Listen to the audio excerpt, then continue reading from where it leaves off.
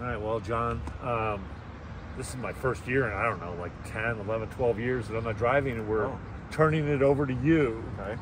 The responsibility of driving Dave Ferguson, President of Exponential, to get him places he needs to go, things he needs to get done, more people to meet that are planning churches and things like that. It's going to be good stuff. We're doing the old, you know, I do, you watch, we talk, blah, blah, blah. And, you know, whatever the other, there's like 4 or 5 other steps. A few other steps. It's like AA. Yeah. We're gonna do a little bit of role playing. Okay. And we'll go from there. And our friend Eric is here to help us and guide us. Hey, Eric. Hey. And he may actually play a role for us also. Once you get the car, bring it around like you're going to pick me up, and we'll get started. All right. Sounds good. Thanks. Talk us through this moment, Doug. Like, what's going to happen? Well, John's going to pull up, and this is how the day starts. He's going to pick me up. He's going to grab Dave's bag. He's going to load it in the car. He's going to get the door for Dave. We're trying to set the tone early. Dave may not want all that, but we're going to set the bar high. All right? Okay. All right. Here he comes. Here he comes.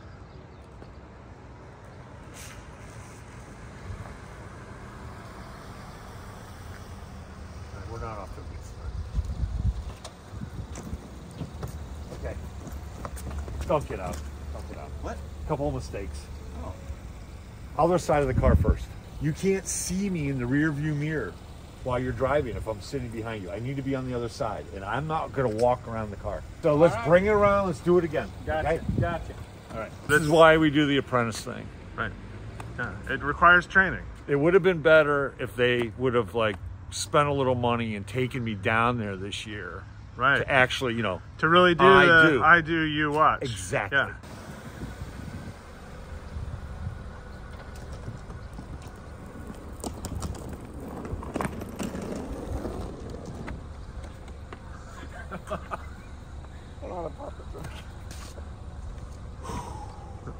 By the steering wheel. Steering wheel. All right, this is on the other side. This is a learning moment, though. This is good. No. You don't feel anything. Okay, this isn't about. There it is. All right. There it is. You're going to be in a rental car. You know, you're not going to know where those things I gotta are. know those kinds of things. Yeah. Okay, dude, you're supposed to be grabbing the bag, not letting me do this. Here, let me get this. Okay, you can't do it with a smirk on your face, John. You need to know the car. Know the car. So when you pick up the car, you need to spend a little time with it. Yeah. It's like a first date. It is like a first date. Yeah. So you need to know where the trunk popper opener is. Things like that. You're trying to set the bar high. Dave's going to say, oh, no, don't take the bag. Don't take the bag. Don't listen to him. Take the bag. Don't listen to him. Take the bag. Yeah. Deep in his heart, he wants you to take the bag. Oh, yeah. Yeah, he expects it, right? He doesn't expect it. He's not like that, but he wants you to do it. He's busy. He's juggling like 8 rolls. Yeah, he's probably got a talk in his hand. Let's talk about that, though. How hard is it? You know, oh, up and to the right. Oh, inflection point. Oh, 3%, 5%. I mean, we've heard it. Yeah. Okay. It is a very practiced He has talk, it down. right? Yes. Okay. So next, close the trunk. Close the trunk. Oh, yeah. Okay. No. Over here. Oh. Get the door. Oh, yes. So I go over here. I'm getting in on the passenger side. There you go. I'll see more familiarity than I need. Oh. See, this is good. This is why I should have gone. That's good. All right. Thank you. He's going to fight this too, but just do it. Okay. All right. That's good. All right. I believe you should photo document this, your whole experience. Okay.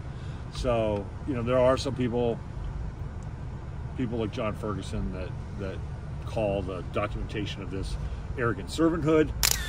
I believe it's just recording important moments for posterity. So first things first, you need to take the picture, the selfie picture, every morning and at the end of every day. Real quick, I prefer to go landscape. Here's why. Because generally you're going to have somebody in the front seat. Eric can play that role. You're going to have like a Pat Masick or a Sarah Williams in the front seat. And you're going to have Sue in the back seat. So you got to get all the people. So yeah. So here, I'll do Dave. Okay. Next thing you got to make sure, whoever's in the front seat, especially if it's Pat Masick, make sure you get a good photo. Okay. A lot of times she's leaning in like this. Okay. Or you only get half her face, whatever it might be. make sure you get a good photo. Okay, you have a unique situation this year, though. Okay. Okay. You have Dave's old assistant, Pat Masick, in the car. What do you mean by old, Doug? Oh, good point. Previous. There you go. Previous. Sorry about that, Pat. But you also have Sarah Williams, his new assistant in the car. Now, the handoff's gone wonderfully. Yeah. But this is the first, like, big event where they'll be together. Where Pat had, like, run the show in the past. Yeah. I'm going to assume Pat will still provide the directions on her phone. Okay. Okay? Let her do that. She's really good at it. And you don't need to be worrying about where to go. She will handle that for you. All right? Okay. She used to name the voice. I can't remember. It might have been Susan, if I remember correctly. The GPS voice. The GPS voice. So that's... See, you're kind of mocking it right now. You need to not do that out of the gate, okay? You need to read the car. No mocking. Read the car, Okay, see how it goes. Got it. Okay? Another thing you need to be aware of is you're the driver. If you have opinions on how, like, the talks went at Exponential, keep them to yourself until you read the car and see how it's going. I mean, if you're like, oh, man, that talk that guy gave wasn't even close to the big idea. Not that that ever happens with any of the speakers. Yeah, no. Or you're like, oh my gosh, haven't we heard this guy speak at Exponential like 18 times? You know, let that stuff go until you read the car. Dave, you know, as he gets to know you a little bit more, may say, hey, what did you think about that? Yeah. Give me your feedback. Don't use those big words. $20 words that you tend to use all the time. Just $5 words. Just use the $5 words. $5. Use the Wordle words. Don't use the New York Times crossword words. Okay, all right, okay? I got you. You're there to serve. You're not there to inject yourself into the conversation. Okay. Serve, don't inject. That's good. Okay. Nice. Yeah. That was good. That felt like a talk on Sunday. Say it after me, you know, and you. And those are both 5-letter words. Those are both 5-letter words. Very good. Now, one other really important part. You're going to have Sue Ferguson in the car, the First Lady. Yes. All right. Sue's going to have all kinds of energy, always ready to go, lots of fun. You know how she is with temperature, right? She's going to talk about whether the car's too hot or the car's too cold. Okay. While we want her to be happy, her comfort is not our first priority.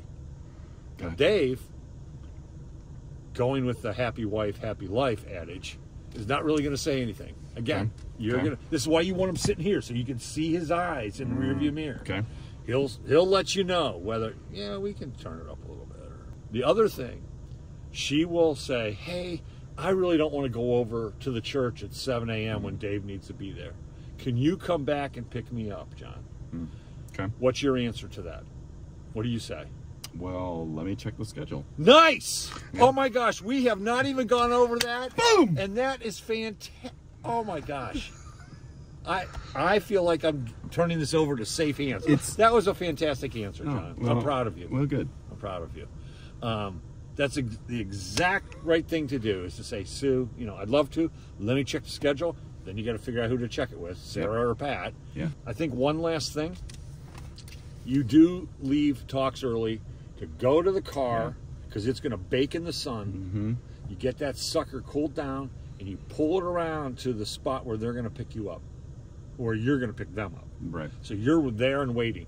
If you're in a crosswalk and people are streaming out of that place, just don't make eye contact. It's okay. You're there to pick up the president of Exponential. And when they see him walking out, they'll know. They'll know. Yeah. And then you'll be okay.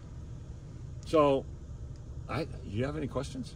I think that sounds great. So pull up, block crosswalks, and the elderly, not really what I said. if needed.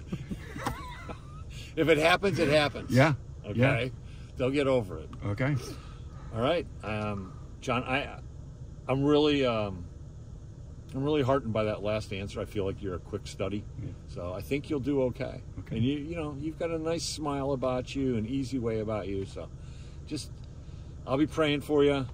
Do a good job, and I'm proud to have turned this over to you. Oh well. Thank you. You're a great teacher. Thank you. I appreciate that.